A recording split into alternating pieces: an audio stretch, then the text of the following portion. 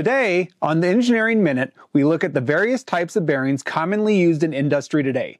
The type of bearing that most people are familiar with is the ball bearing. Once a fairly expensive component, these are now mass-produced overseas and you can find them everywhere. Everything from skateboards to industrial equipment makes use of them. The second type is a roller bearing, which is similar to a ball bearing but designed for heavier loads. Plain bearings, often referred to as bushings, do not have any moving parts.